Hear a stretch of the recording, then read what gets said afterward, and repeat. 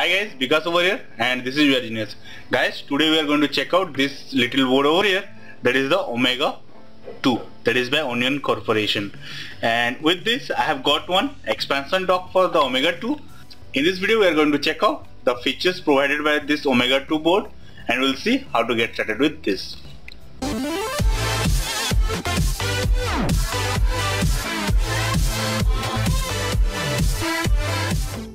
So let's first open up the expansion board over here.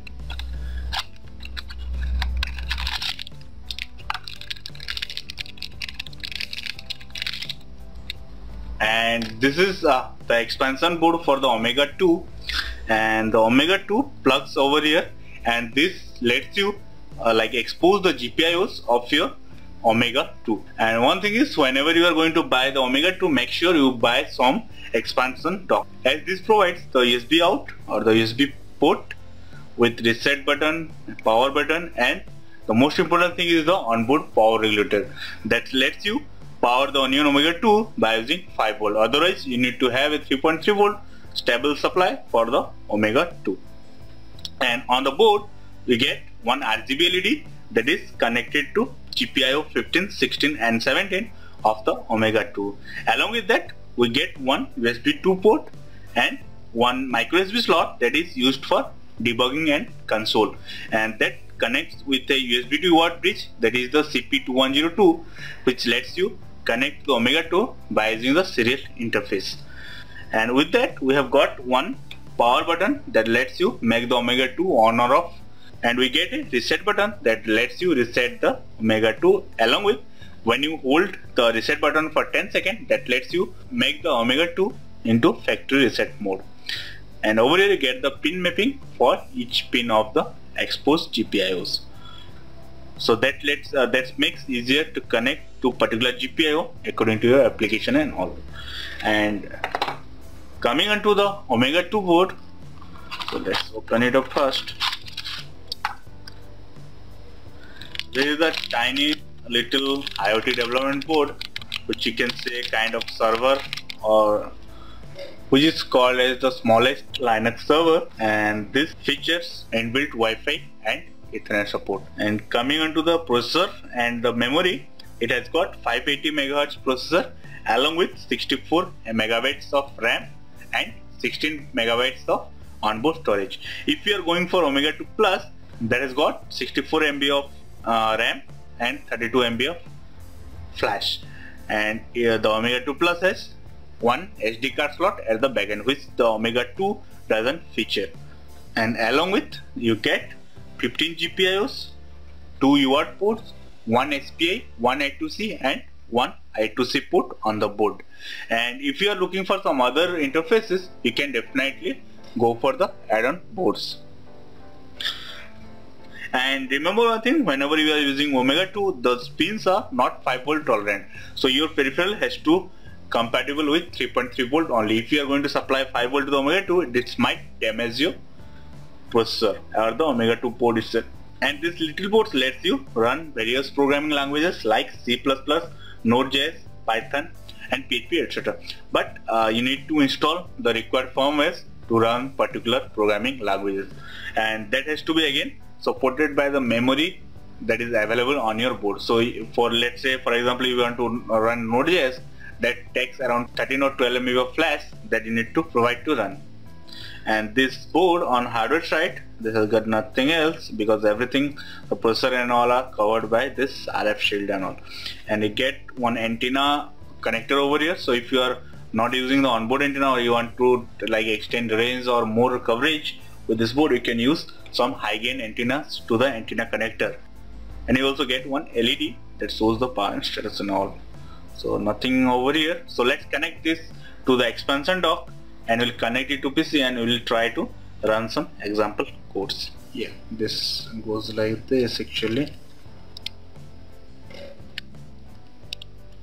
Yeah, so the Omega 2 goes like this onto the expansion dock, and over here you find a image that is showing how to plug the Omega 2 onto the expansion dock. So now let's plug one USB cable and let's make it on.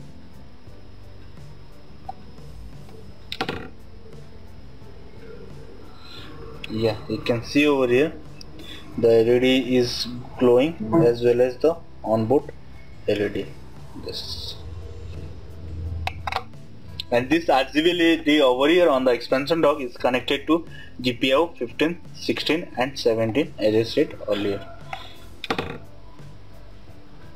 So guys, after connecting your Omega 2 to the PC or any power supply, your Omega 2 gets into the access point mode where you can connect it to it and you can configure the Omega 2 to work.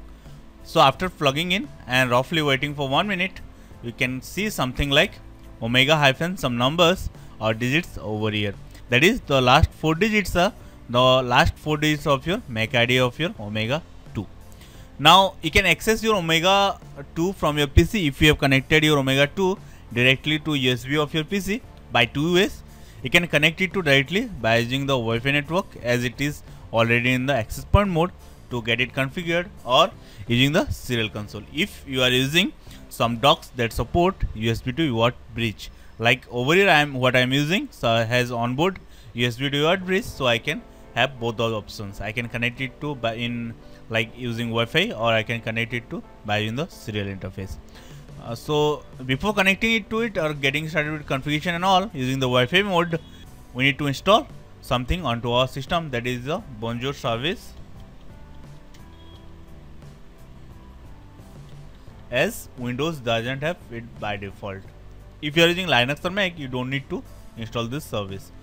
As over here I am using Windows only, I just need to install it to my system. And from this support.apple.com, I just need to download this one and you just need to install it.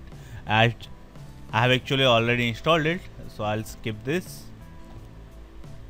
And after that, just connect to your Wi-Fi of your Omega 2 access point, and the default key is 1 2 3 4 5 6 7 8. Click on OK.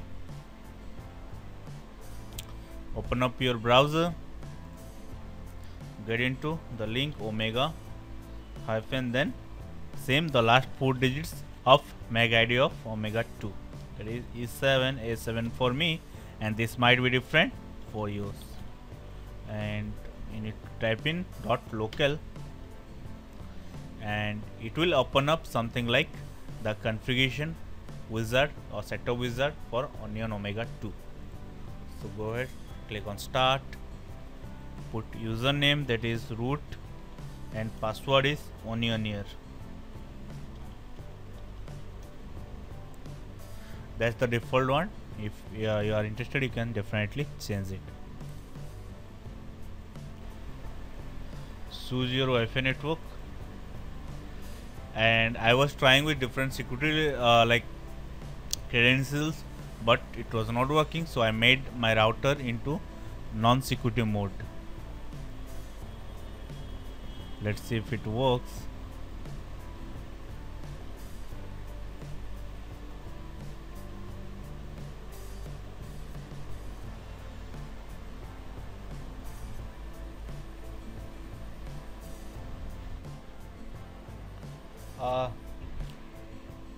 Now after that you'll see something like register device on cloud. You can do this, or you can just skip. I'm just going to skip it for now.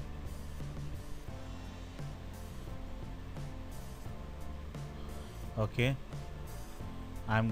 this is like a cloud or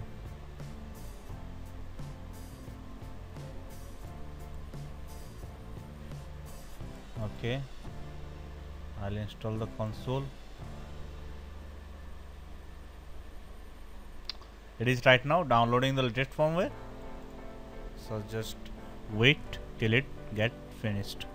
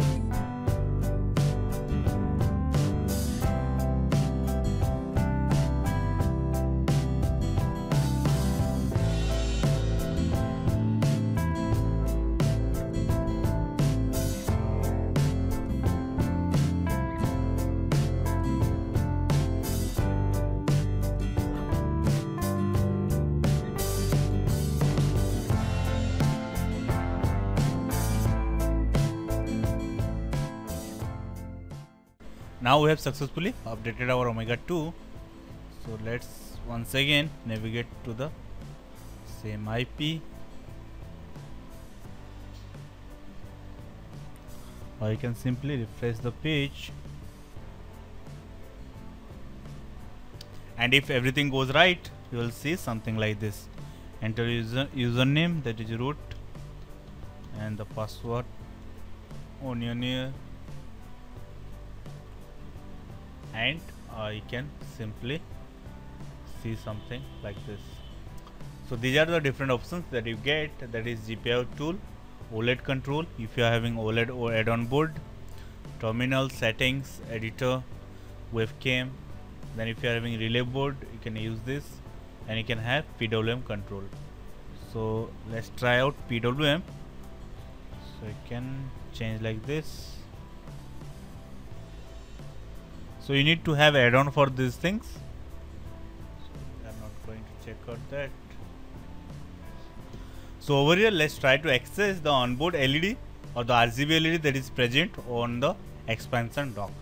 So to do that, get into GPIO tool, and over here select Omega 2 layout instead of the default board layout,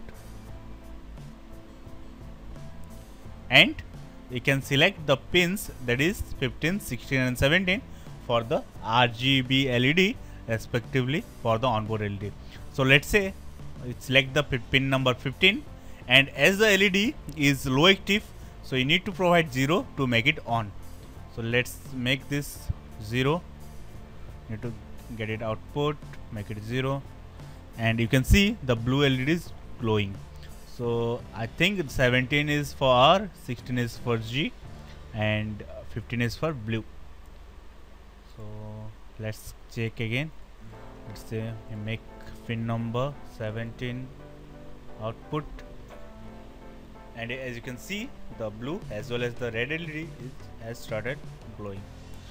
So let's say do same for the pin number 16.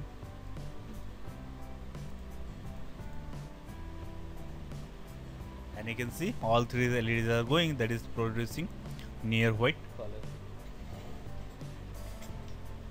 So you can just try out other things by yourself, and you can check out all other options over here. You can access the terminal. The terminal app is right now not installed, and you can install it. And you can again check out other options like editors and all by yourself. So that's all for today, guys. Thank you, thanks for watching. I hope I'll be coming with more videos around this board, and I hope you have liked this video. If so, please hit the thumbs up button, and if you have not subscribed yet, you can definitely subscribe to my channel. So see you next time with my next video. Till then, goodbye.